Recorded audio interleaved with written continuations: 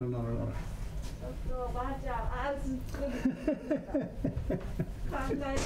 Relax, I won't tell him. Mo ima live yo.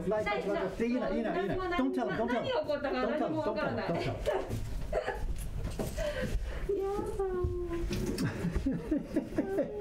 I promise not to tell. How much? 100 yen. Sugi-san's here this morning. We're on the third floor, but no sizing today.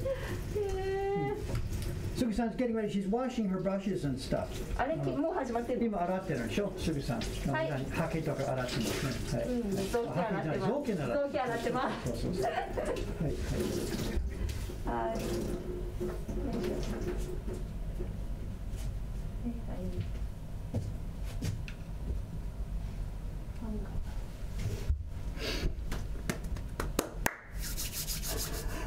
Okay. How was that for a tease to show? I didn't need to show Sugi-san. 今Sugi-sanの顔にこれも映ってた？出たんですね。映ってますね。Fountains. Okay. It's been a fun weekend, Saturday and Sunday. Just the fun of my life playing with the stuff yesterday. Out to the aquarium shop, out to the home center, just all over the place. We are playing with the design of our chiritori machine. I've got some video for you, and we'll have a demonstration towards the end of this. I've got to do some work. I'm in trouble now, actually. It's the 21st, and the third group of subscription prints from this month are supposed to go out today. So I was supposed to do my chopping work yesterday and send them through the Takubin service over to Ome, but I got a lucky break. Today's a national holiday here in Japan. So there's no shipping. There's nothing leaving the post office today. So I have 1 day free. So I was able yesterday to muck around with the chiritori concept, but it means I have to do this work this morning. And then when I'm finished, I got to put my Cameron hat on and do the subscription billing. Cameron is finished. His last day was yesterday. And Ayano-san doesn't start till April, so for the next 10 days I am an email man, a bookkeeper, you name it. I'm a slave to my computer for the next 10 days, and longer, because Ayano-san's going to take quite a while to get up to speed. Long story short, I spent the weekend doing experiments on chiritori. I do have some stuff to show you. We'll look at it a bit later. There's a Rube Goldberg machine set up over there. We'll look at it a bit later. But first, I have to do some work.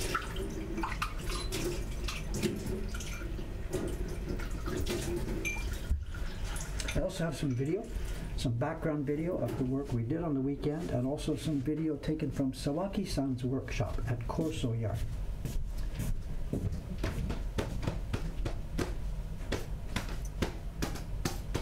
Any breakthroughs? No. We learned a lot of stuff. It's the same thing I talked about the other day. It's the Edison thing, right? You make 9,999 mistakes, or not mistakes, but you try 9,999 things before you bit by bit getting closer to what works. This didn't work at all, but we'll look at some water flowing and we'll talk about why. We'll do that around, I guess. Let's do it like we did the other stream. Let me do a bit of work here, maybe 45, 50 minutes work. Then somewhere before 9 o'clock or around 9 o'clock, an hour from now, we'll cut to the chase. I'll show you the machine. We'll play some video. And for the show and tell, I've got I brought up the scroll. We can look at the end of the scroll, or maybe we'll just end up looking at too much video. I don't know. We'll see. Not a happy accident. Carefully, when all else is removed. Okay, I got to do some work, so try and keep me at this. This, of course, is the subscription print for March. And Dave is the guy who gets tabbed with trimming them, because it's also the perfect chance for me to check each and every one of these things as they go through. With the thousands, and I mean many thousands of prints that we will ship this year, checking has become really an issue. So this is the way that we're going to end up doing it.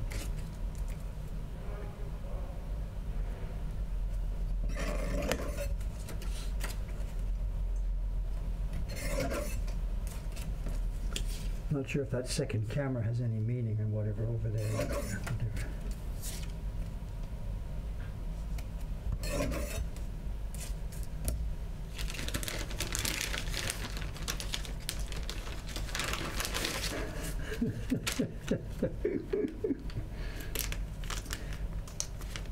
So let's talk about laminar flow without turbulence. I know we're not at that stage yet. The thing that my machine here, this is Mark 0, the machine you're going to look at in a few minutes here.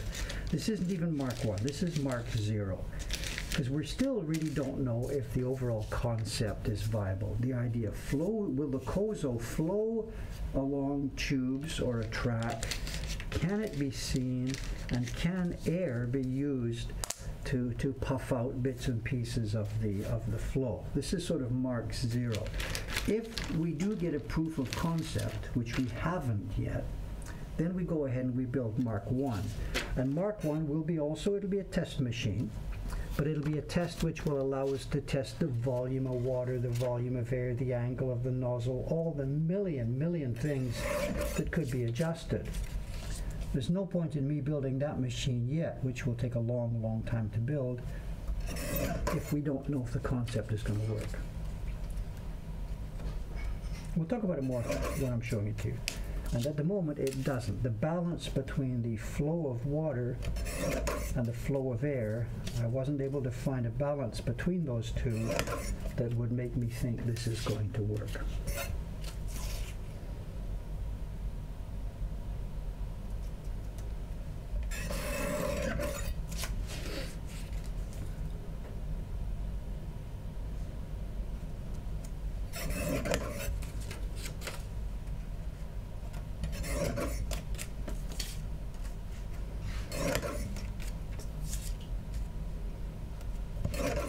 Okay, we have a problem here. This is why we're checking these. Can you see? There are people who wouldn't care about this, but there are also people who would care. We have a chidi and a white, it's not bark in the paper, it's a bit of white clump of fiber, and it's meant that her pigment didn't go in. So what I've been doing with these, I've been checking each set, of course, and on a previous set, there was something wrong with one of the other prints. Hopefully it's one of the other ones. Yes, this one's okay, so I can switch out from the other set. And if all went perfectly, I would end up with a set here of 6 bad ones. That's not how it's going to work in practice, but whatever. I keep this in view. Have we already started with the puff of air? Yes, you're going to see it in a few minutes. That's what I spent the weekend doing.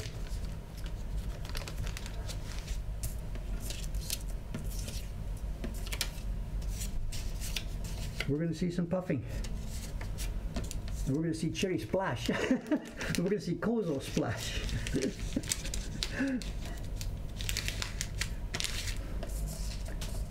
I also wasted a ton of time yesterday. I got up in the morning, got my game plan, and I thought, no problem. I'll head to Yodobashi Camera in Akihabara first.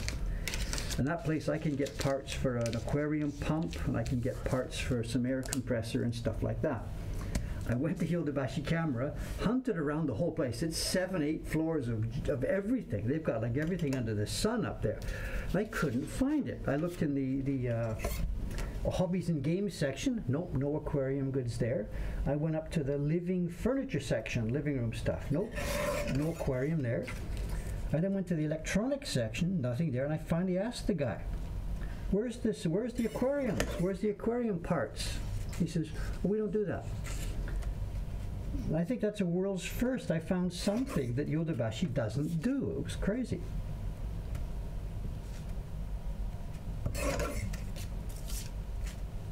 So I wasted a whole trip down there.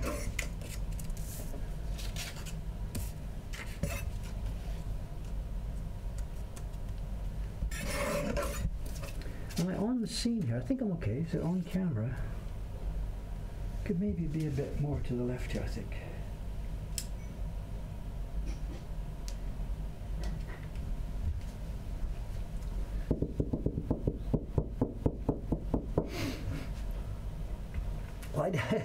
So John Singh spending an hour browsing around Yodobashi. I wasn't browsing around, I was hunting, whatever. It's quite the place. It's incredible.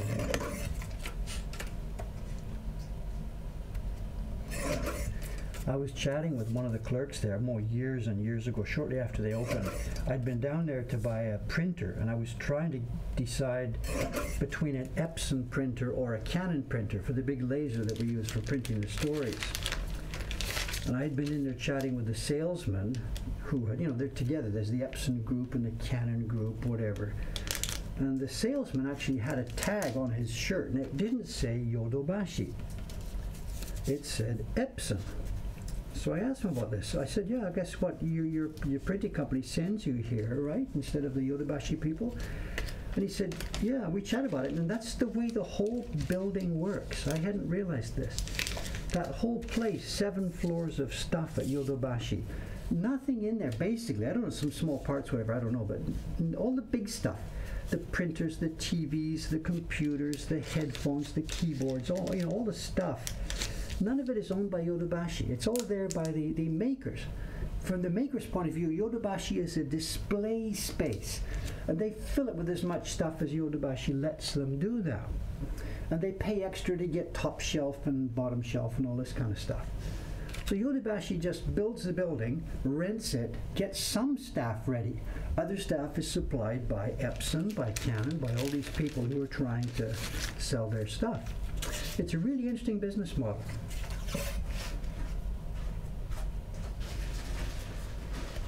So it's all consignment. When I go there and buy a printer, I'm buying it from Yodobashi, but I give Yodobashi the cash. They turn around and they then buy that printer from Epson, and away it goes to me. So they haven't invested $1 billion in all that stuff. If something gets old, can't sell it, the maker just takes it back.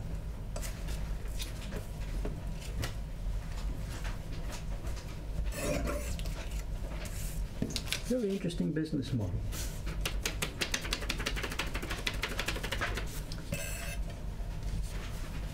How many times did I hear the jingle?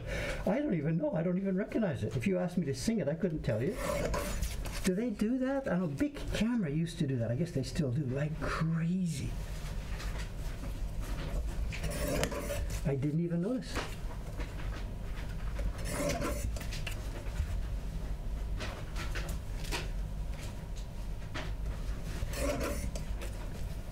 Kyomosuge-san?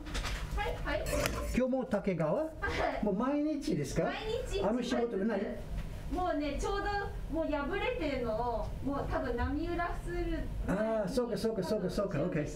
じゃあ一日の間に破れたんじゃない。今違うバラン。ああ、そうかそうかそうかそうかそうかそうか、OK。She's looking for a bamboo skin in the stock we have there in the stock room. She's recovering a barrel. In a minute, she'll come to the sink and moisten it. We'll hear her here. But she did that the other day. 金曜日もやってますし、木曜日もやったんですね。そうそうそう。And she's been recovering barons every day this week. So I'm like, what's going on? And she's doing. This is the job she's done, and that doesn't need recovering a baron. But what she said just now is she's starting a special project in a few days. Well, today. And she wanted to make sure all of her barons were in perfect tip-top condition, so she's recovering. That would be fun to stream, you know. I wonder if she could do it here. She's got her own bench and her own setup. If the camera was more mobile, I could run in there and we could watch her. That's much more fun than chopping prints.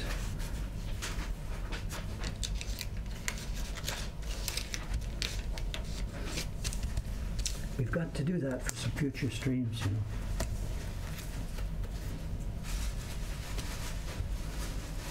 Suge-san, ここでやる？できないでしょ？厳しいかな。Yeah, she's not so excited about the idea. It's okay. もういいよ。いつかカメラ向こうで。ああ、そうですね。ストリームの時に。はい。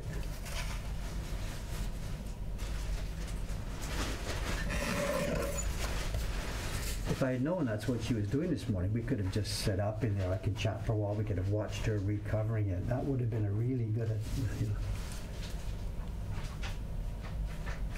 There will be chances. It's okay.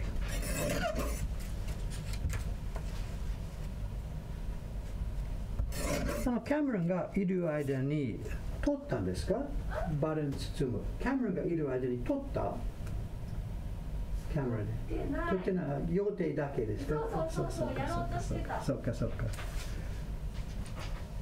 She and Cameron had a plan to do that, to make one of those videos. She and Cameron were planning that, but they never got to it. Just too much stuff got in the way.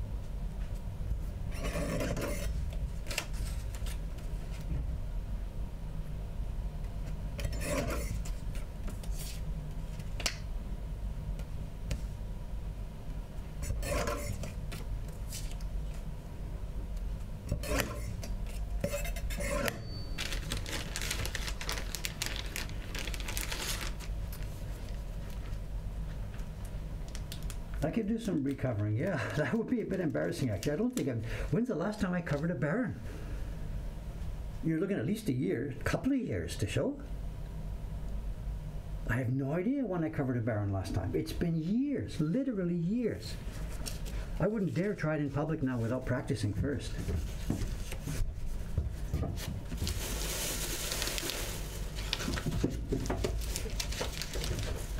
Honestly, really, I shouldn't even think about calling myself a printmaker anymore, you know. I fool around with the carving down there. It's been years since I did a printed edition.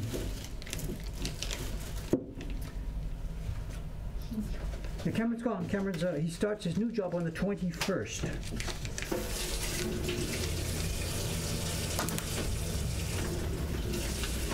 We can at least watch her wash it. ちょっと見ていいですか？どうぞ。滝の皮を洗う。はい。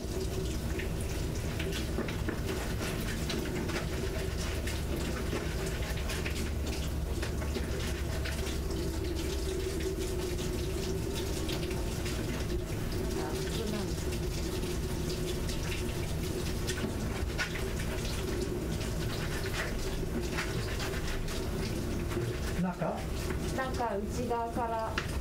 She's working on the inside now, soaking it well. お湯、水。熱い。It's warm water.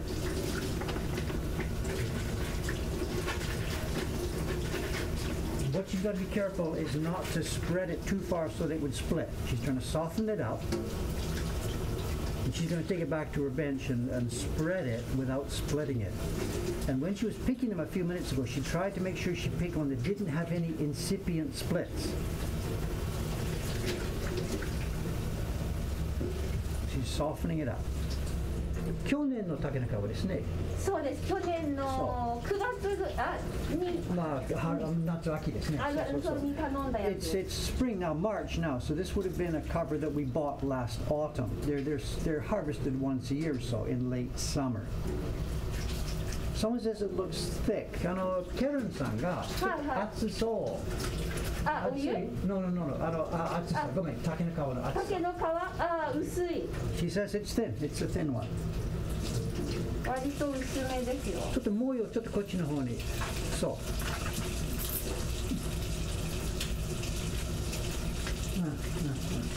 Madake ですね。Madake ですね。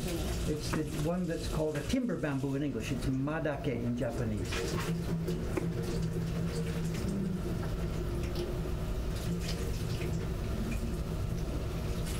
カレンさんいるんですか？そうですね。質問がなぜ流しながら、なぜお風呂に入れて待ってて。なるべくいいんですけど、なんか私が教わったのはあんまり表に水が入らないで内側からやるようにっていう感じですかね。Okay, so what she's saying is she would rather wash the inside. She doesn't want the outside to become too soft. If you put it in the bath, the whole thing gets soggy. That's for sure. So this way, it doesn't get soggy, it just gets soft. It doesn't get soggy, it just gets soft. Why is she warming such a big piece? This is normal. This is not a big piece of bamboo. This is absolutely normal. バレンも何13センチのバレンですか？そうです。大きい方です。13。じゃあちょっともしちょっと開いて手で教えてください。どれぐらいバレンの大きさ？だから竹の皮を開いて。Spread it out. バレンは本バレンはどの場所に？まあだいたい。The Baron itself will go. She's going to show us right now. 一番薄そうなコンディションが良さそうなところここに。She's going to find the thinnest, best place, and that's where the circular Baron will go. Just about where her hand is. So, maru. So.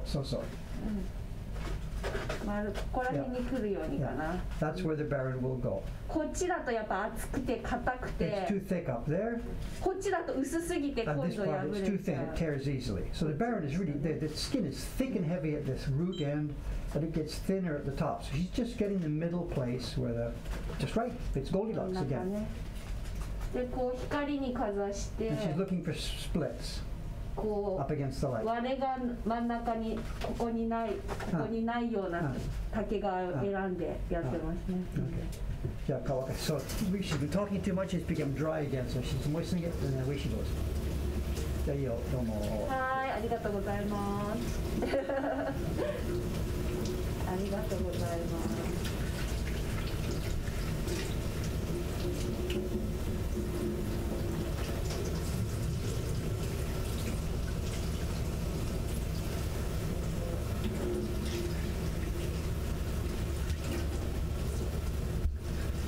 Not quite soft enough. She wants to soften it up just a bit more still. I thought she was finished. もうちょっとかな。これでおしまいかな。なぜわかんない。何がまだこれ？まだ硬い。柔らかいですけど、だいたいもうこれぐらいの厚さ膨らんできたんで、もうこれぐらいで OK。She'll stop before it gets soggy. If it gets too soggy, it'll tear easily when she's doing the tying. So it's got to be soft but not soggy. そう。これしないですね。あ、これやりますよ。やりますか？やります。向こうで恥ずかしいから。恥ずかしいから。ちょっと待って。She's wrapped it now. She's wrapped it in a towel. ここで。カメラの前。あ、ここでやる。やるんじゃなくて、just 何が。She's wrapped it in a towel now, a damp towel. It's not soaking. ちょっとそう。Just damp towel to keep the moisture in while she gets back to the bench, gets her tools ready, and she's going to go at it. はい。ふうふうって吹きます。そうか。やる前に。Thank you. ありがとうございます。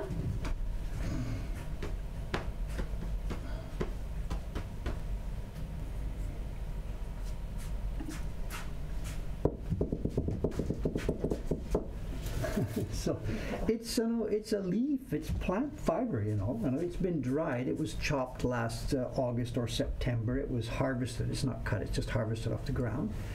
And it's been dried, and there's no way we can bend it. If you try, it's a piece of grass. You try and bend it when it's dry, it'll just break and shatter instantly. So she's going to soften it. But if it's too wet and too soggy, it just starts to come apart because it's grass. It's a piece of grass. So we'll see. I didn't know she was doing this, so I wasn't set up. We could have set the camera up in there and watched her do the whole thing, but I'm not ready for it today. So relax. We'll see it. We'll see it at some point.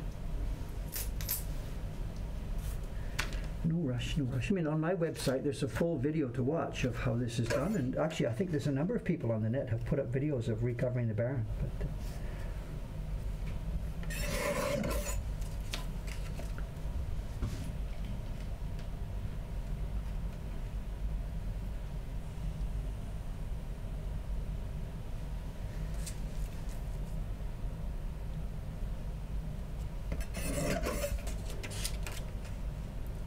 what I'll do then, now that I know this is going on, I'll ask her to try and remember to let me know next time she's actually going to do one like this. And we can make it a thing. We can make it part of the stream and do that.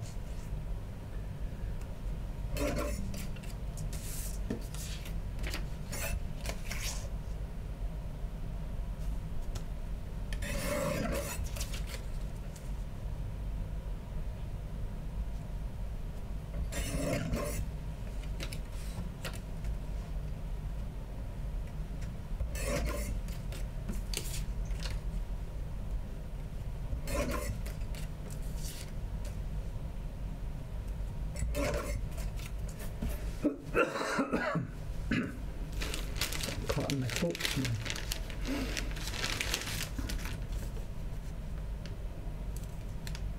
Yeah, Goto-san, he's the master, he's the king. So Goto-san is the king there, absolutely.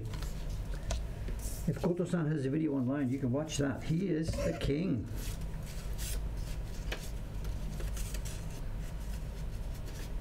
He's the #1 guru, absolutely.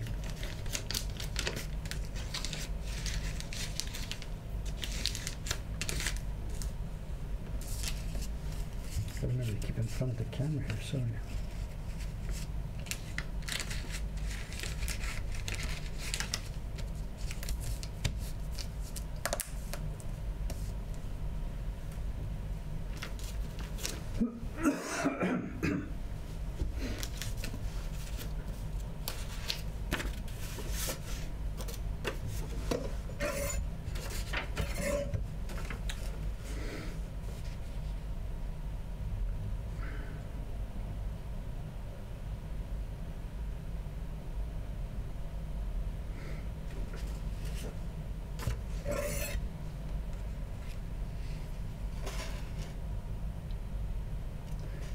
The first thin slice, someone's asking something about the first thin slice. It's because when I was laying out the master for this, I knew what I would want between these prints, between each one, so that's where the tape is, but that left the edge one a little bit too thin. It meant that the colors were a bit too close to the registration mark when they were printing, and it really was a bit troublesome for them. You know, she's got her spoon, she covers up the corner, but it is difficult, so I left a bit extra paper at the edge of the sheet, which has to be trimmed off to get them all reasonably the same size. If you're a subscriber to this and you get your prints, you'll notice they're not all exactly the same size. They're close, but I've got to trim off first. I'm doing this by eye. It's not lining up with anything. It's around 1/2 millimeter, and now that should match half of this.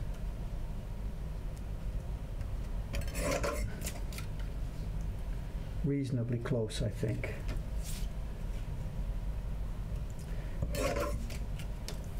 They're not mathematically exact. They are, I think, acceptable in size. It might be 0.3 wider there. I mean, give me a break. What am I going to do? You know. When we see the older match labels, the ones in my collection, you've seen them any number of times on the stream here. They are all over the map, and some of them are so badly cut that it almost goes inside the picture sometimes. They must have just sliced them so roughly. Sometimes the prints were distributed to members in sheet form, and the members would cut them up themselves, and sometimes they were cut by the woodblock printmaking workshop. Yeah, Terry too. Okay, Terry McKenna also. Good.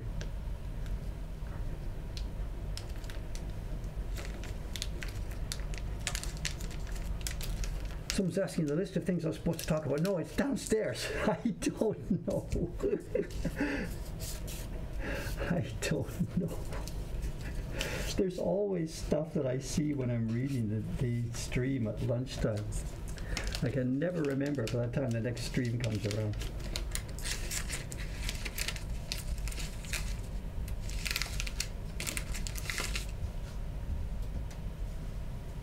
I can hear it. She's got this thing now. She's got a flat piece of wood. She's got the skin on there, and she's rubbing with a black stone to stretch it, and to flatten it even more. And that's the really difficult part. Just rub it with a stone and stretch it, but without tearing it.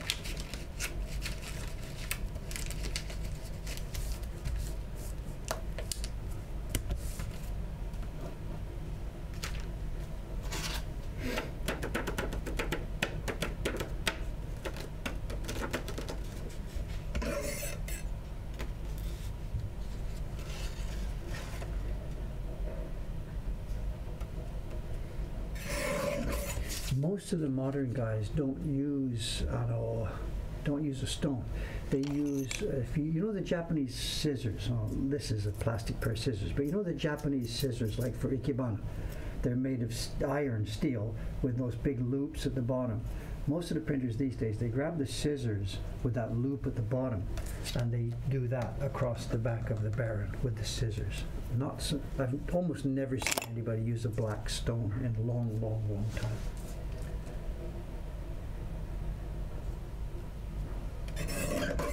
Now, what is she using? Just a sec.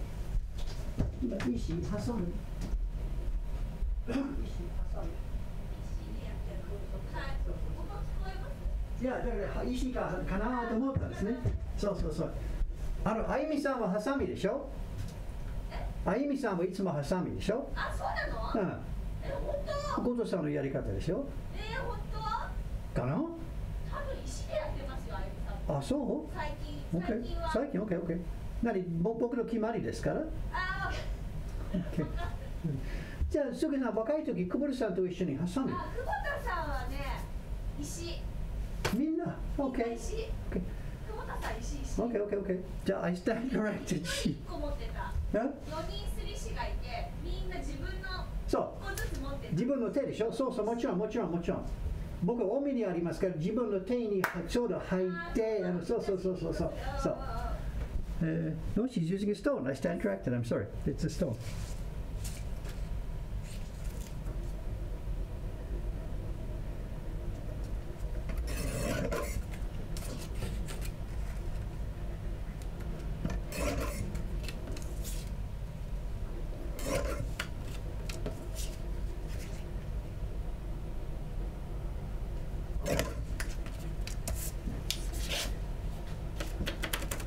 Someone's asking, could I cut these 2 or 3 at a time? I tried, and the risk is just not worth it.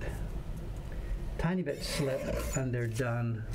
And the other thing is too, remember, I'm checking these things. I'm looking for bark, I'm looking for defects, I'm looking for printing problems.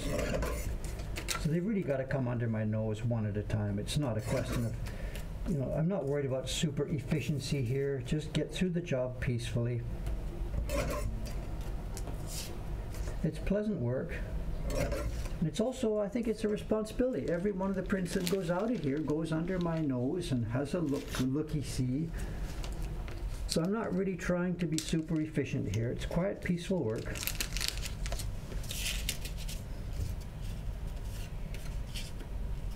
And even if I do this, it's still stuff escapes. You saw that fox. We showed the picture a while back, Even though I'm nominally careful with this, you get sidetracked, talk to people, do this and do that, and stuff does get through.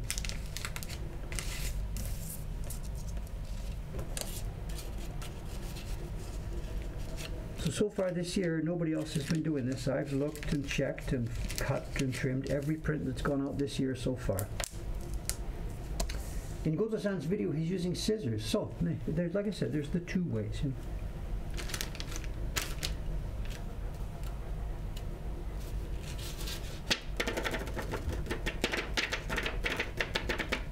I said Ayumi-san used a scissors. She corrected me. She said not anymore. She said Ayumi-san is using a stone. It's in her bench there.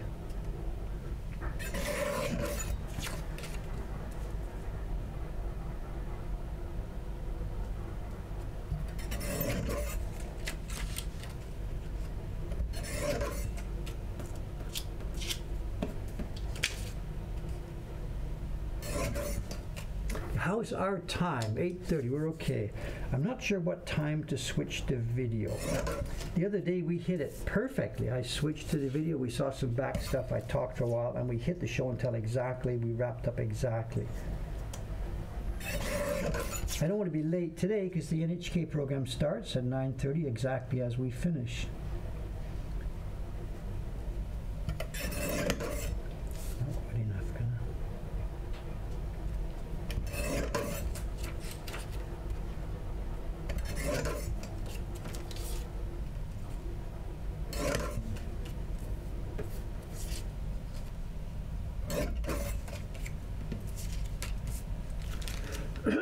Excuse me.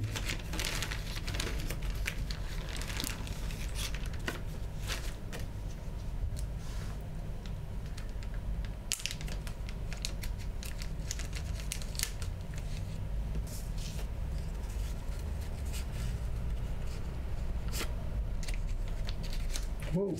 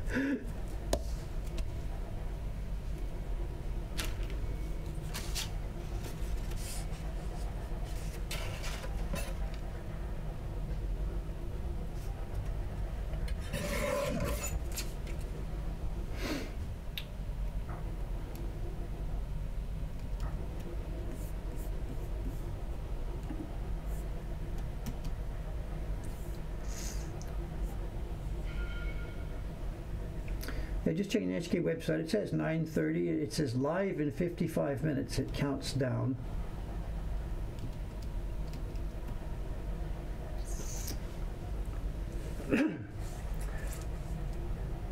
It'll be live. It'll be live. It'll be broadcast 5 times today. And then after that, the day later or so, it goes on video on demand, and it'll be there for 1 year. Is what she told me. But remember, this program, you know, this is no big deal. This is not a massive documentary. I get like 5 minutes in this program, that's all. The program is about a puppet theater, mainly. And then the last 5 minutes, it's going to cut to our workshop. So puppets get the priority today.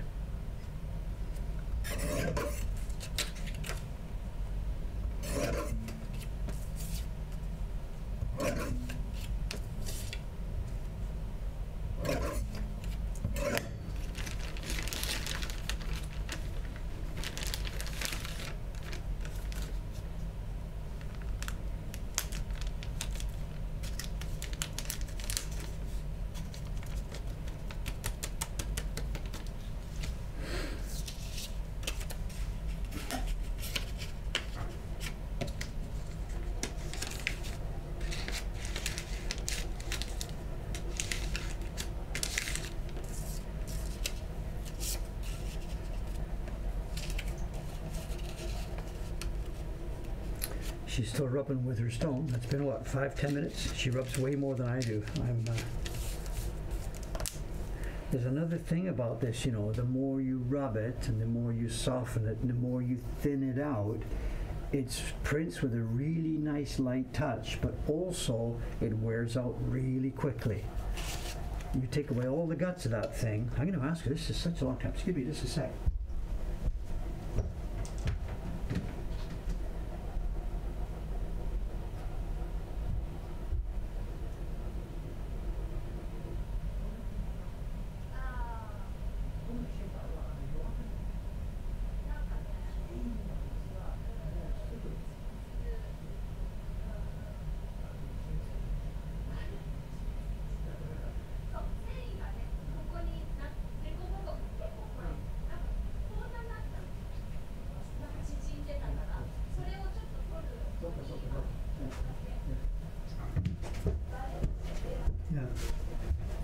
If I bother her, she talks to me. It gets dry. She's got a little damp rag, the same damp rag she was holding it in. She's doing it, wiping with a damp rag, doing it, wiping with a damp rag. It's very dry here today. It's 40. The hygrometer shows 40. It's dry. So she's got to keep it moist as she's doing it. And so she says, yeah, get out of here, get out. Her eyes say, just go away. So, but I asked her, and she's, yes, that's the balance. But she said the one she's doing right now, she needs to rub. What she's doing, she's taking down, how can I describe it? You think of the outside of the bamboo skin here. It has vertical striations that are actually, you can feel them. And for us, when we're rubbing the paper at the back, it's not the striations of the barren skin that provide the printing action, it's the bumps inside. We would like something to be completely smooth. If bamboo grew with a completely smooth outside surface, we'd be happy campers. So she has to flatten it on this board, and she's rubbing mostly on the outside here to the point where it kills those ridges on the outside. But yeah, the more you do it, the more you make it soft, the more you smash it up, the shorter lifespan it will have.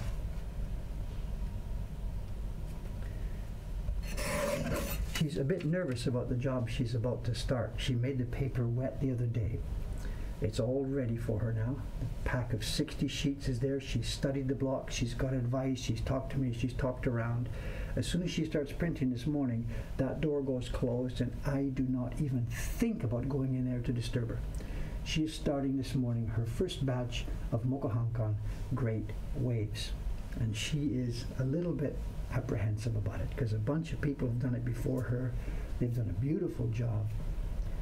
I know she can do this. Of course I know she can do this, but she's like, and if I want to go in there and watch, there's just no way. No way, no way, no way. You can actually see her working. We've seen her working. We had that last video, you know, the whole video I made of her working, the first print of this year. But there's no way I'm going to disturb her for a stream when she's doing a key block on a difficult print for the first time. Absolutely no. Chrysanthemums, Ishikawa-san is going to try it. The paper is not moistened yet. Ishikawa-san is working on the cormorant fishing right now. Then she's going to do the dragon, the fourth print. And after the dragon is done, then she will do her experimentation on the chrysanthemums.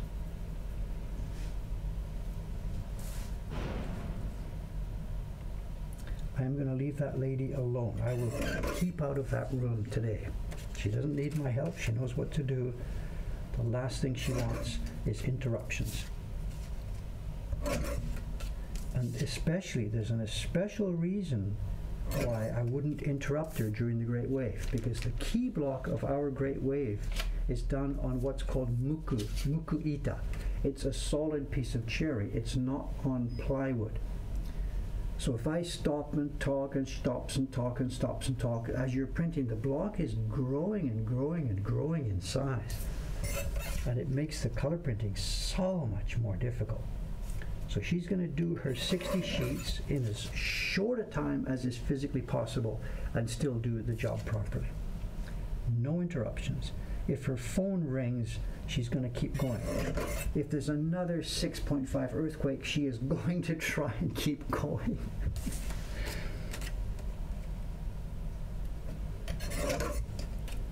It's the expansion of the block.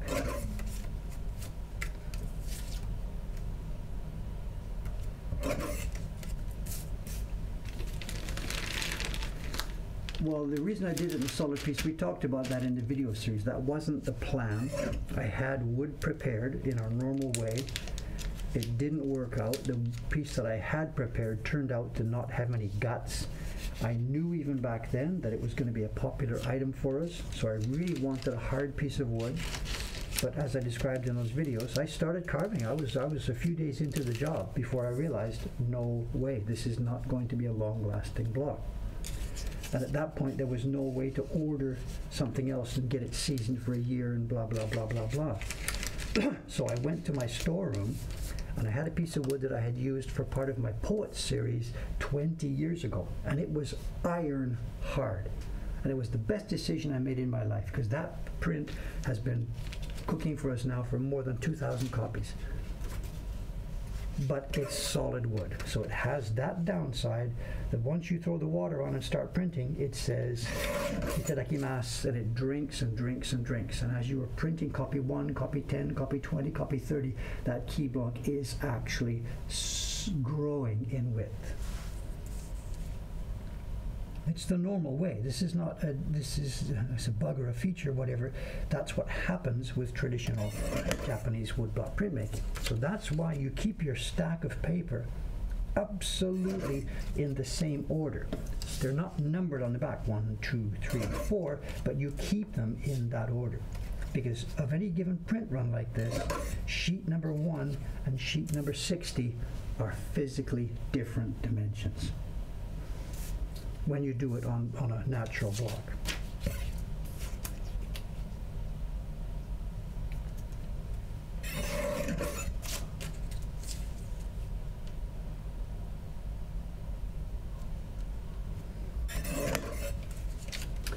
.44, how's our time here?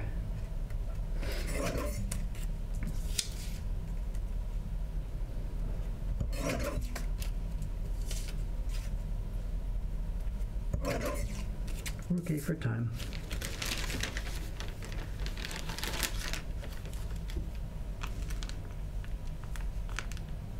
Yes, when it dries out, of course it shrinks back down. Yes, exactly.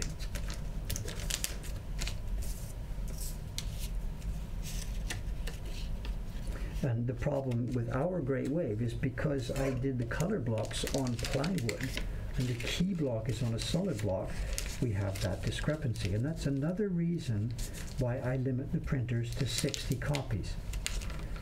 Most traditional printers will want to work on more than 60 copies at the same time. With just 60, it's sort of not even worth getting the pigment mixed up. You just start and then you're finished and it's all over. They want to make more than 60. But for us, because of the expansion of that key block, I've limited it to 60. It also has the wonderful effect that the block doesn't really get soggy and soft. If you print 60, 100, 150, 200, the block is getting wetter and wetter and softer, and it wears out much more. And I hadn't really realized that back at the beginning of the Wave project, but that's another huge benefit to stopping at 60. The block stays hard, you dry it out for a month or so, then make another batch. And that block is just running, it's going to be older than I am.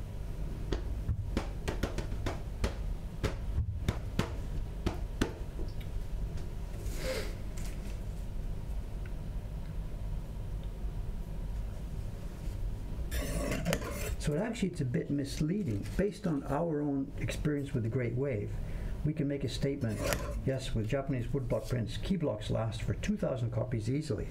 That's not true in general. It's true if you chose an iron hard piece to start with, and if you only print 60 copies at a time, and if your printers really soften their brushes, and if they only use pigment that is really, really carefully ground and has no roughness, then you can get 2,000 copies out of it. And that's certainly, none of those things were the case for most of the work in the old days.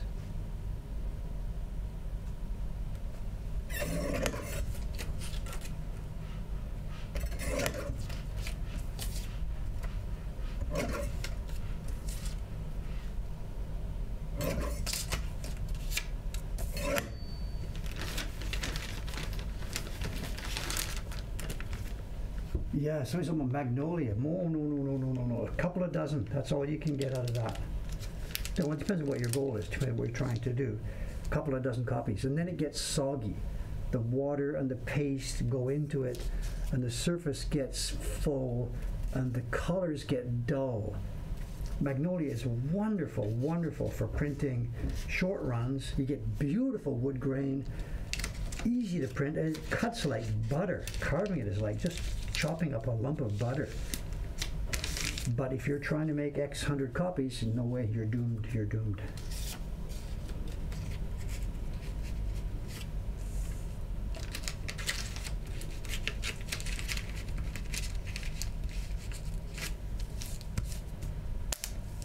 Speaking of magnolia, I've got a picture to show you. Hang on a sec. 先日持ってきた本、中島、ありますね。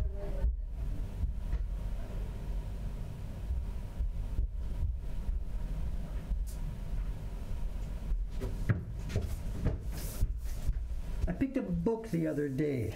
It's a pictures of it's a Hanga collection of prints. Nakajima. I don't know how you pronounce his last name. Nakajima Tsuzen.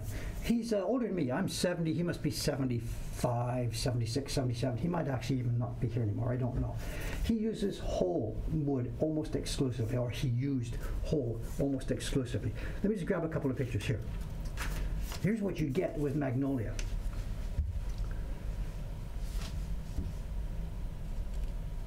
And he wants the wood grain. He has printed it with thin pigment, very hard burn pressure to try and bring out the wood grain.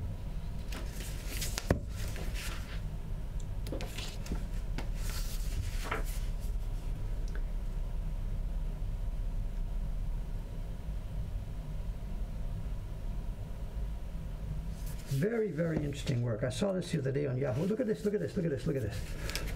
Classic. Look at this. Can you see the grain? He has tried to bring out the wood grain on this. Very, very attractive work. Smooth, deep, beautiful, clean. And this is all on magnolia wood. To try and do this on cherry, it would be possible, but my God, it would be difficult. Some of them, look at this. This is so cool, and these are big prints. This print is, one sec, this print is 43 centimeters wide. So this is like, well, I don't know, 43 centimeters. This is a big print. And he really liked using the transparent water effect. Look at this. This is, if I could only have one of his prints.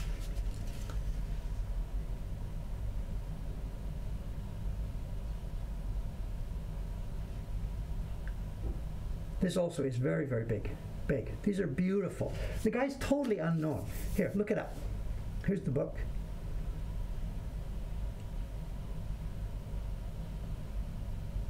Got it? Hey.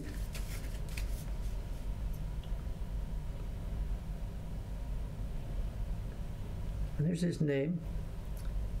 It's Nakajimatsu Zen. Nakajimatsu Zen. Hangi ga shu. Cool stuff. Where did he find magnolia that big? This is ancient. These are a long time ago. Well, they're dated. Look at this one. This one's 1999, it says. Look at this.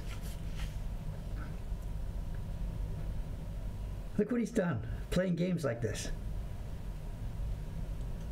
1999. This is more than 20 years ago. Really, really cool stuff. Really cool stuff. Web page, yes, away you go. Must be a web page. Good. Anyway, that's Magnolia. But because he's a modern artist, they must be limited edition, 20 of each or 30 of each or something. I have no idea.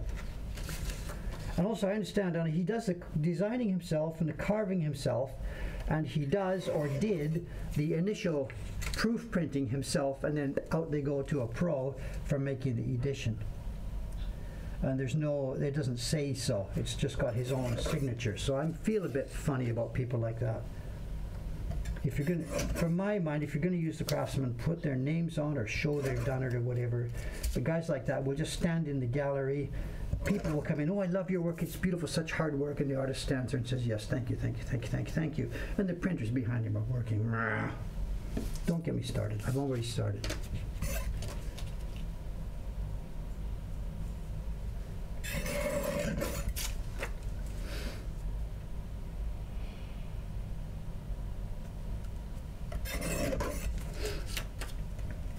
But stunning work, absolutely stunning work, beautiful. Video, okay, yeah, almost video. Give me a couple more here. We're looking at 9:30 for finishing scroll, 10 minutes. All right, a couple more. Give me a couple more, Will.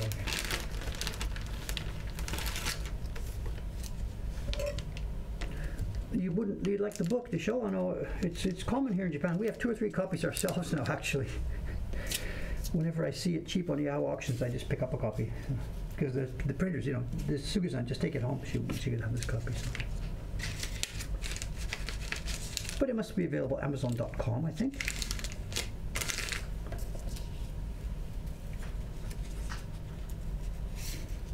I've got no idea if there's anything still for sale, if he's still alive, if he's dead, if they have exhibitions. I don't know anything about it. The thing about those scenes that we saw, he did that for a number of years, and then he got religion. I don't know the details. He got religion. So at the back of the book here, look at this. Where have we seen stuff like this before? Look at this.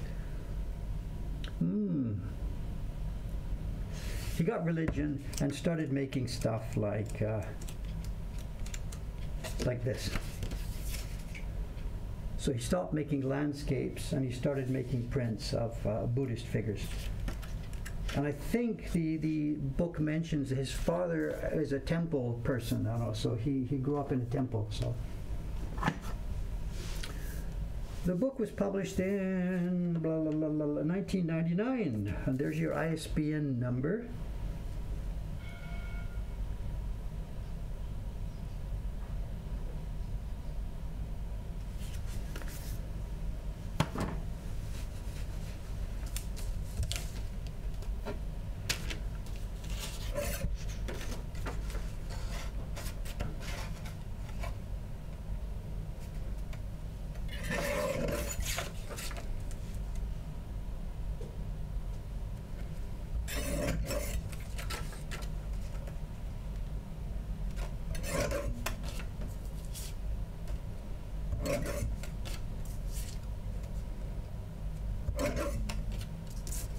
Okay, this is the last one. Let's move on. Let's just finish this one and move on.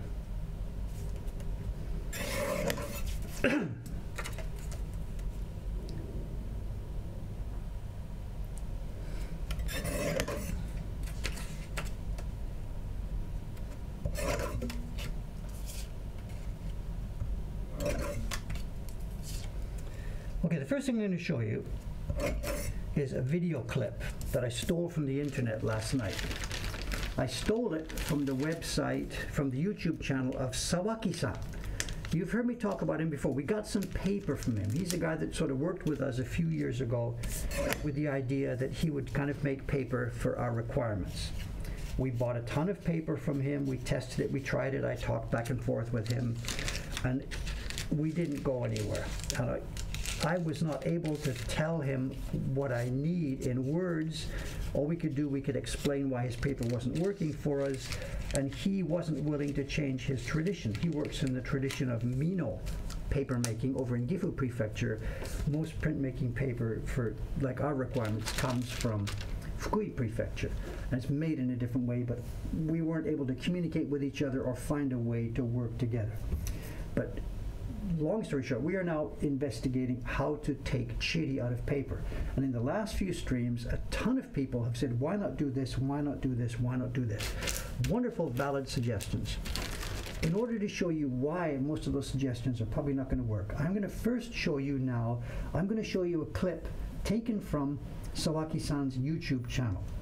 Let me post a link to you. It's a long video. It's 57 minutes long, so it's nothing you're going to look at right now. But I need to put this out there. He's got a 57-minute video of his papermaking process, and it is wonderful, wonderful. There's so much information here. It's just wonderful. So I'm going to post this in now. Go and check this out later and look at it. And right now, we're going to see, I think it's a 4-minute clip, and this is taking the bark out in the traditional way. The traditional way. He's got a long video from day 1 to day 2 to day 3. And did you see that? It says day 6 to 11. 6 days to pull the chiri out of the bark for one batch of paper.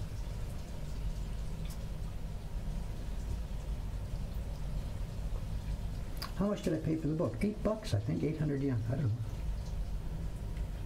Now here's the deal. He's modernized this. They're not crouched over the stream. They're sitting at a comfortable bench. The water has been piped into their workshop. And this is the fiber after boiling, but before pounding. After boiling, before pounding. They have simplified this. They are sitting there comfortably. In Wano-san's workshop, they are crouched, leaning forward, head over the river. These guys have simplified it a little bit, and you can see what's going on here. This is the fiber. It's been boiled. It is now soft, but before pounding. The other day, you saw me boil it and then pound it straight away, because we're going to try and do this chiri removal underwater.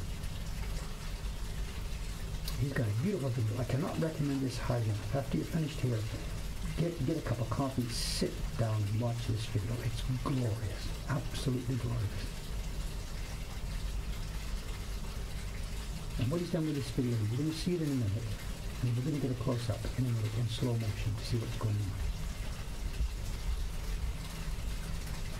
There's something else here. This young boy is doing this. He's left-handed, and he is picking and scooping into his hand. When I was trying this last time I was up at Iwano-san's place, I picked and placed, And Iwano-san's wife just laughed at me, and she showed me, look, you pick it with your fingers and tuck it under your hand. Here, this has been now one strand.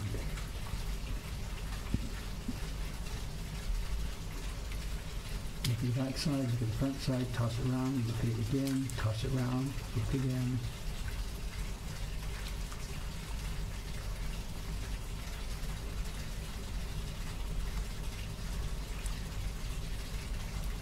And out it goes onto the pile. start another strand. Every single strand. There's the pile. How long do you think that's going to take? They spent 6 days on this for this single batch of paper. And we're now going to get, any second now, we're going to get a close-up in slow motion. Just hang on a second.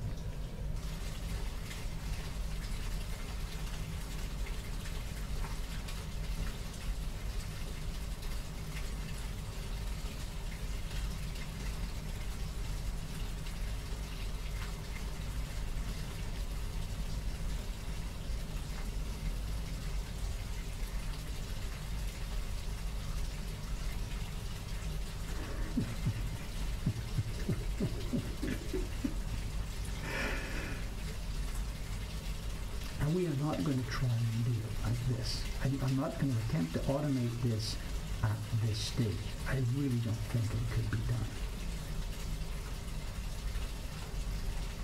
But when I complained to Iwana-san about the chili in the paper, this is what they have been doing day after day after day. Remember I told you a story last week. We went to the door because I complained about chili. He says, you tell them to work harder. I couldn't do this. There's the stuff left behind after X minutes of work. This is not going to get thrown away because that's full of bits and bits of bark left behind. And start the next piece, one after the other, after the other. And there we go. And it's all got to be done underwater. Let's fade out here now. There you go. This is the before, after boiling, before pulling chili. This is the man on the left has finished going through one pass, and then the man on the right has finished. Everything goes through at least 2 passes. 2 people do this. And you saw that. It said day 11. They spent, what was it? Day 6, 7, 8, 9, 10. This is the heart of the problem here. And that's the way it's been done for hundreds and hundreds of years. I told you before, at some point the government did try. They invested money. The culture ministry sent money and teams and engineers and whatever. And nobody could come up with a system that would do that. So what we are trying to do here is this. Here's the machine.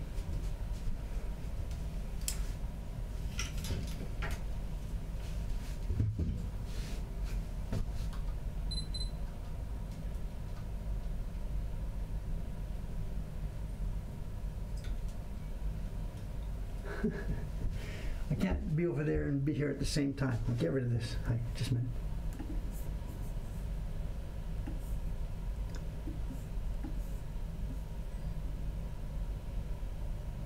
So I've got 2 aquariums. I went to the home center yesterday morning. The aquarium center, Yodobashi didn't have them. So what we're doing is this. There's a top tank, which is the input. This is the fiber. This is the fiber after pounding. It is now separated. It doesn't look like what you just saw in that video. The fiber is now separated. It goes in the top tank.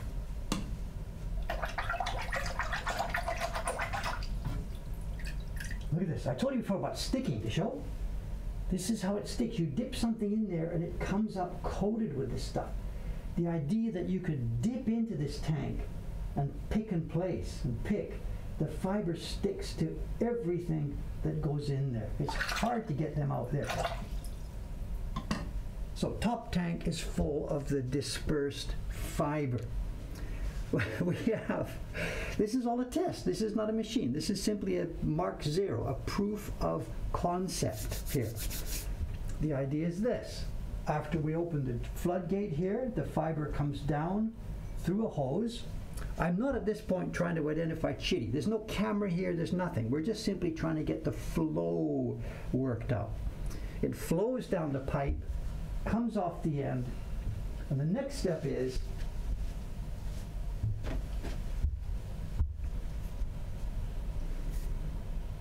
we have a can of compressed air. I haven't bought a compressor yet. We're just testing this. I have a can of compressed air with an outlet. Yesterday I was placing this, during experiments, I placed this below the stream. And again, at this point, I don't care about chitty. We're just simply testing the puff idea. I'm not trying to catch chitty. There's no camera here. Green tape, green tape. We also have, for a test, we have a catch screen. I stole it from the back of the gas heater in the printer's room. Don't tell them, because they can't use the heater right now. It's okay.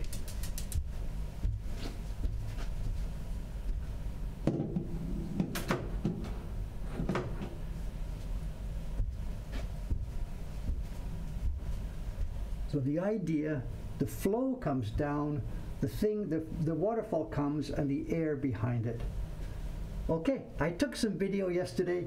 Let's see how this plays. The video, let me know about the volume. Too loud, too soft, whatever. This is the playback from yesterday afternoon. There's the tank. I've got a little piece of plastic that acts as a door.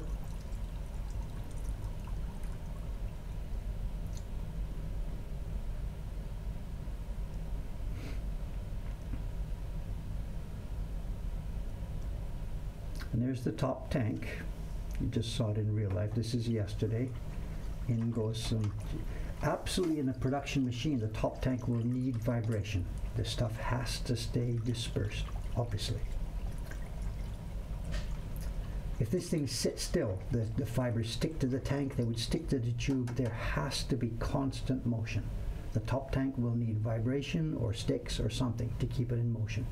And the tube, the thing has to keep flowing. If you turned it off overnight and left it in there, stuff would stick like crazy.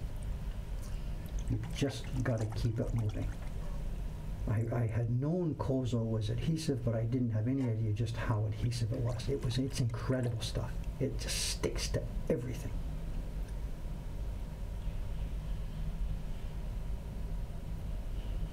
Maybe shake the top, maybe ultrasonic, maybe manual vibration. I don't know. We'll talk about that kind of detail later. So here's the setup yesterday afternoon, just the one you just saw right now. I've got a pump in there. You can see a pump in the back because I don't want to keep bucketing the water. So when I've done one test, I pump the water back up to the top. And there's a mesh. The fiber is falling into the right-hand side of the bottom tank. The pump is in the left-hand side. Okay, here was the first test yesterday.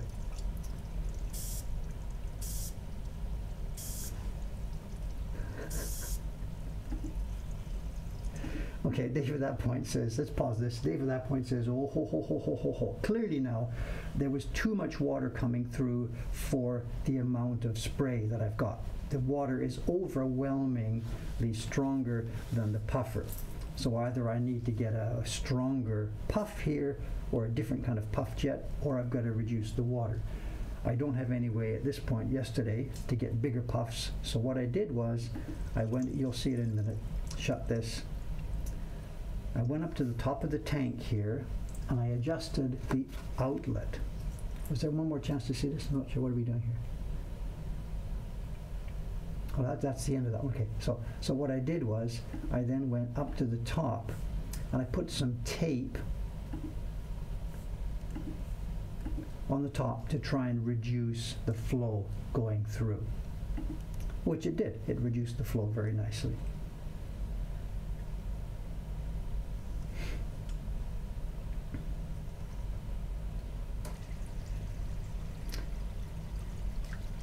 Here we go. It's a bit not so stable flow, but it's reduced to some percentage of what it was before.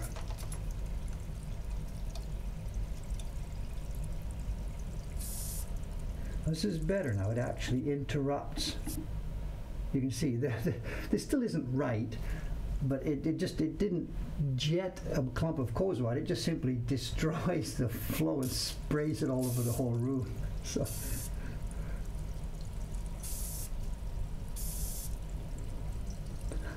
So, what I've done, I mean, what we haven't seen here, I had prepared, let me put this back up. One sec. We've got like different nozzles. We haven't yet started. We're going to get wider nozzles for the air. We're going to try a wider, the plume of water coming out needs to be maybe wider and flatter. There's lots and lots of things to test here. I see suggestions coming in. The air's too close, the air's too strong, the air's too weak, whatever. This is Mark 0. Just to see if the thing might work. And if it looks like it might work, we then go to Mark 1, which does. Mark 1 has a control of how much water to go. Mark 1 will be how wide, how thin, how flat to make the stream, what angle of the stream coming down. We're going to build a little machine where we can change and test all these things. That's Mark 1. So lots of good suggestions, I get it, but this was simply to see, is it possible to blow the mulberry out with a piece of water? That's all we're trying to do here this afternoon with this. Let's pick it up where I just paused it there. So next step, I tried to reduce even further the flow, just to see if I could get the flow cut down even further. I put a little funnel in there that's got a little wider, a little narrower nozzle.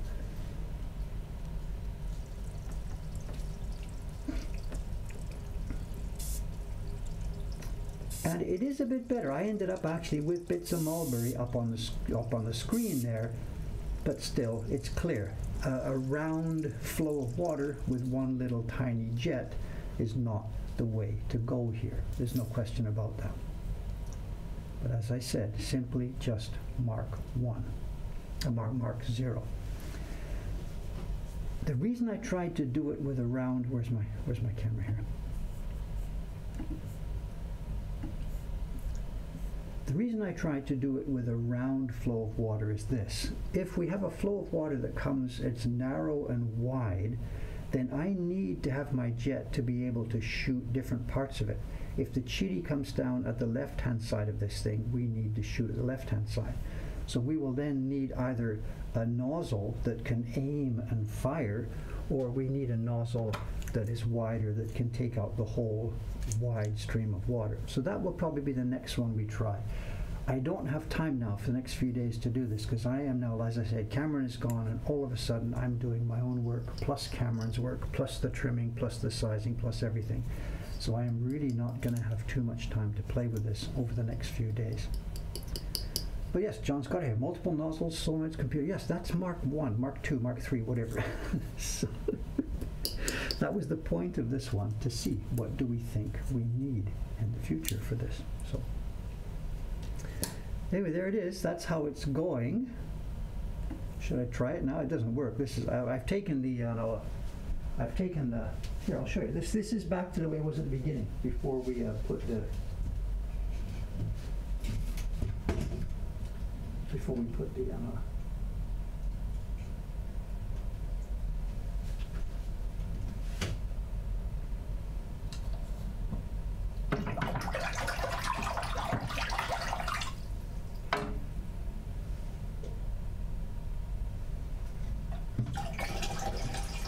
It flows. It flows, it flows, it flows. Of course, this is way too much water here. But this doesn't do anything. But it flows, and, oh, gotta keep it moving.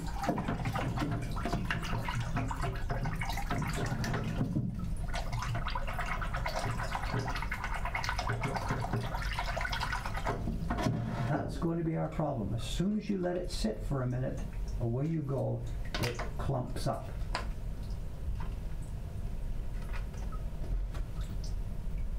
It clumps up, absolutely it clumps up. So that's going to be the key thing, how much to do the dispersion. And I'm really worried. I would like to get this into a narrower track, but as soon as we get narrow, boy, oh boy, oh boy, how much that kozo is going to flow through here, I don't know. I really don't know. So this is far from, it's far from clear that this is actually going to be a thing. The problem of flowing that thing, keep the kozo moving, and yet being able to pump out what you want a bit at a time. We'll see, we'll see, we'll see. Okay, there you go. Thanks, thanks, thanks. Okay, let's clean up a little bit here. Let's get back to Chantal.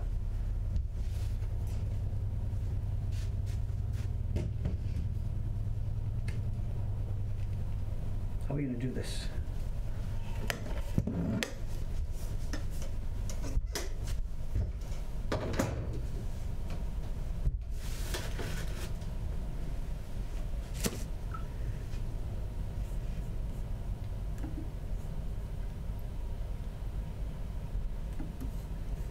I think kozo in water sticks to, and see some of the questions here. Kozo sticks to anything, clearly.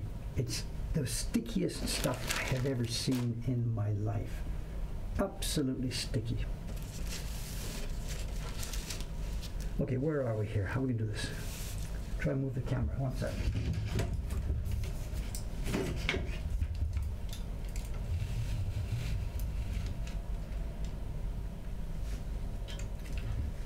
Hey, we can actually get a view here. Look at this. Good, good, good, good, good. Let's unroll part of this that we've seen. Where were, oh, that's this way. Where were we?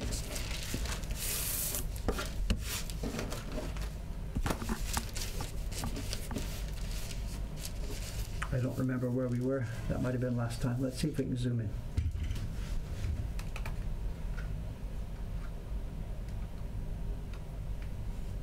And we're getting a better view than we had the other day. It's good.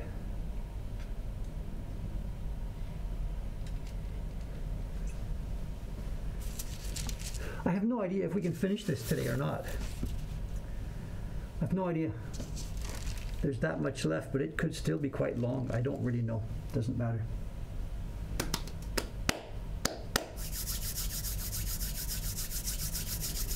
Okay, here we go.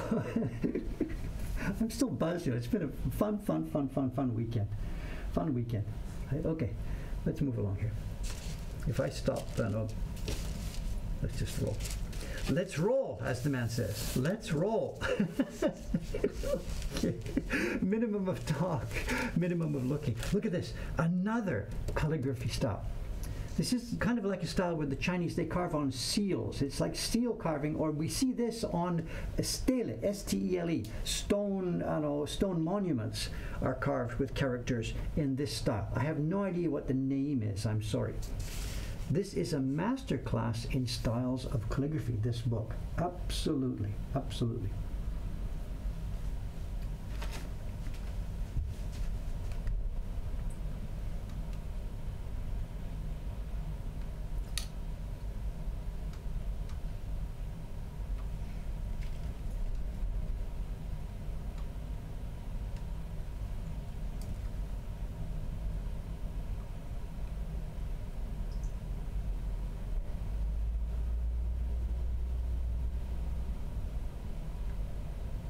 Looks sort of tropical.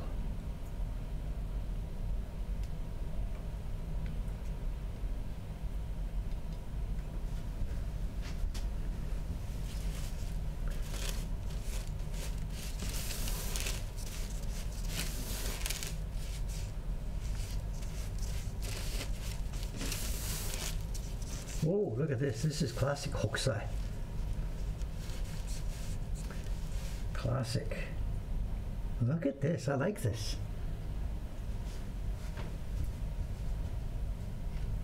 Do you see the guy there?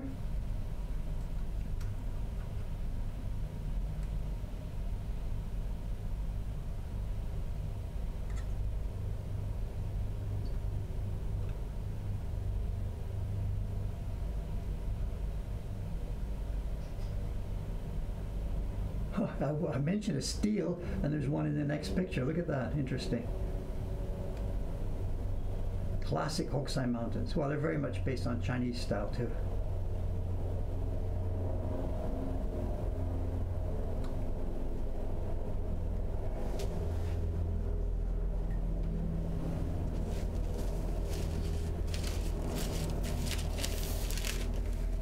This roll is getting harder and harder to control.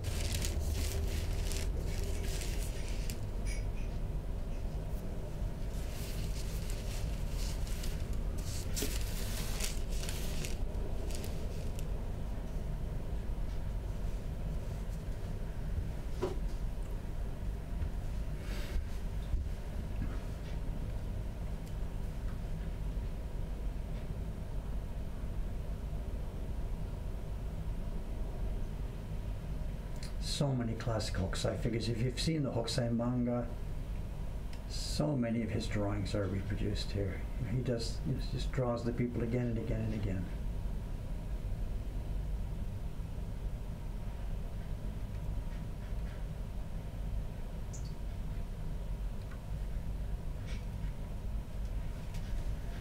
I can tell you nothing about the Chinese stories that are being depicted here, I'm sorry.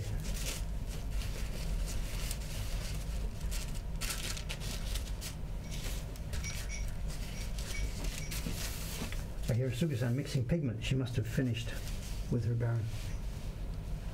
Look at this. This one. Look at this one is nice. Look at the wind.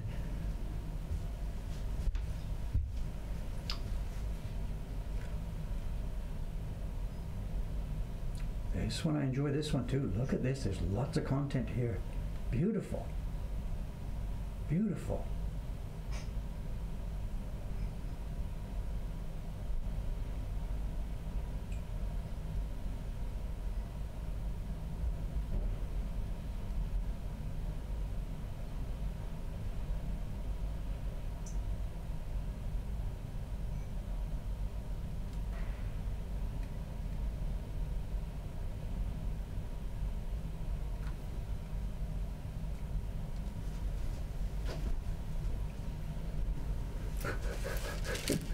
Look at the wind. You know what I mean. You know what I mean.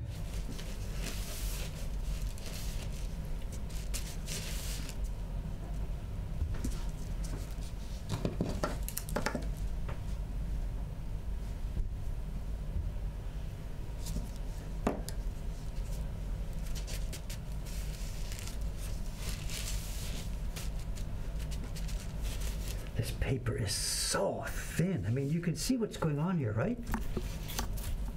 This Gampi paper, it's astonishing, astonishingly thin. Look at this.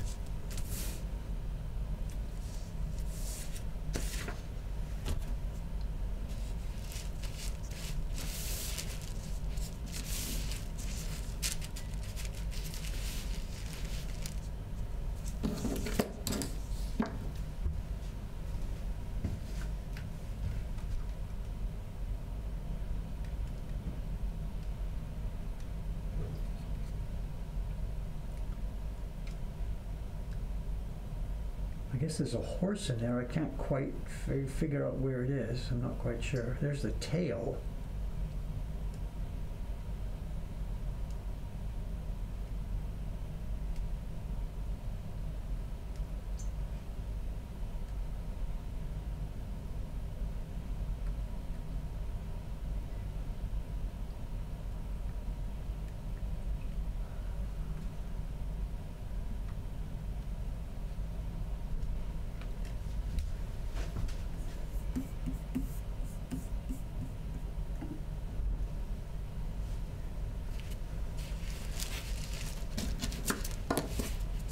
Okay, we're getting there. We're getting there.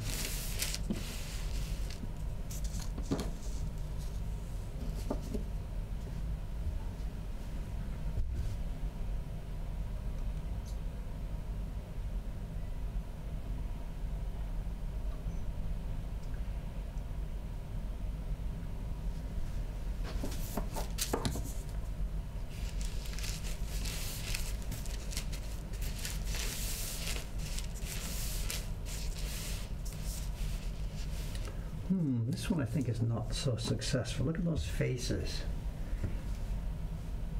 We really need to be able to compare Hokusai's original and the one this guy has made. And that's not a Hokusai face at all, whether that's something that was in Hokusai's original or whether this man who has copied it here has just had not quite the same amount of brush dexterity. I don't know.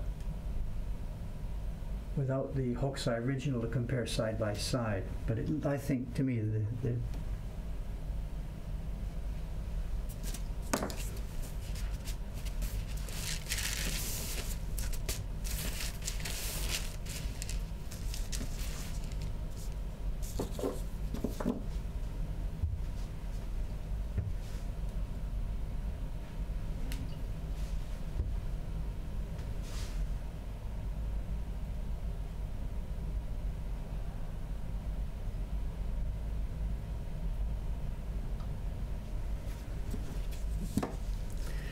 earlier part of the book we had dates telling us when this man had made these, and I haven't seen that recently. These later ones don't have the date. Not that I can read anyway in anything. There's no apparent dates here. And he was dating the earlier ones. Another Hokusai horse, head turned back. The legs are very unnatural. This looks like, remember we saw that kabuki horse that was actually two guys standing on stage with their legs straight down? That's what we're seeing here almost. This looks like a kabuki acting horse. This is nothing to write home about.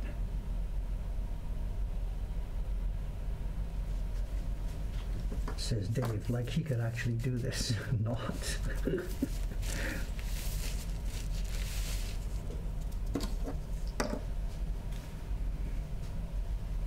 Yep, I'm watching the time, John. Thank you. I'm on here. I'm going to sign off at 9:30 exactly here. I'm watching.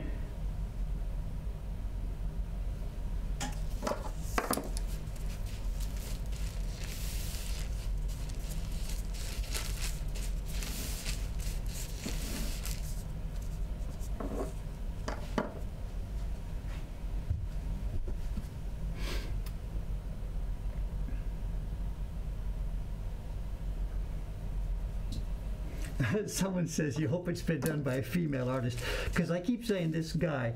Oh, come on, give me a break here. I know I might. There's a reflection of the time here. The person who did this would have absolutely been somebody educated in the Chinese classics. They had a very high level of training in calligraphy. In the era we're talking about, this is the late Meiji era. In the era we were talking about, such knowledge is really only boys and men were given this. Ladies were expected to write in hiragana syllabary. They weren't studying Chinese poetry. This was something that was the province of men, and this is not any decision I made here. So when I keep saying the guy who did this, I'm just reflecting back on the fact that it's 99.99% certain that it was a man. The ladies would not have been given the chance to study those things.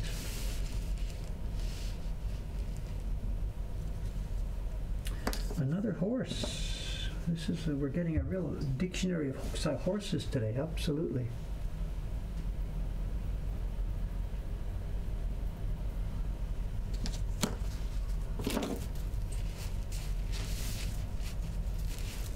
Oop, it's getting tight now. I wonder when's it been since this thing was last opened? I don't know. Let's boogie along. We've got to get to the end here. Whoa, that's one fierce fish. Look at this. Whoa. Look at that.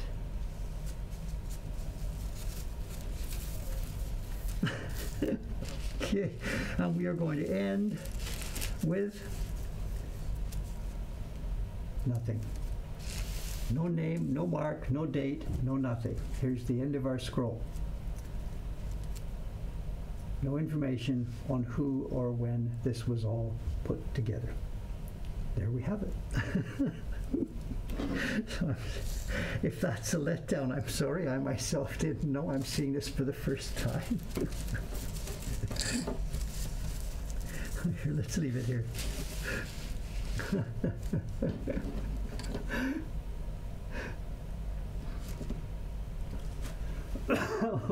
Okay. Remember, this isn't an actual scroll, as in something that was published as a scroll. This is just a bunch of pictures that somebody has taped together, that's all. They may not even have been taped together by the guy who painted them. He may have painted them and left them just in a stack somewhere. He's dead, somebody gets it and pastes them all together. We have no idea about the provenance of this. Anyway, I think somebody put the link to the NHK program in here. I'm now going to sign off. I'm going to watch the program. It's not NHK broadcast, it's NHK World on the internet. Anybody can watch it. If you miss it now, if you want to go to bed, you can watch it on 5 times during the day. That page has the schedules. And it'll be on video on demand probably 24 hours from now. I'm not quite sure. One day later. Okay. I'm out of it. I am now putting on my Cameron hat, or whatever it is we're going to call it here at Mokuhankan from now on. I got some work to do. I got some emails to answer, and it's going to be a day in front of the computer for me. Thanks very much, and I'll keep in touch with the experiments as they move forward, and I will very much read happily all the comments about what we're doing here. Thanks very much, and bye for now.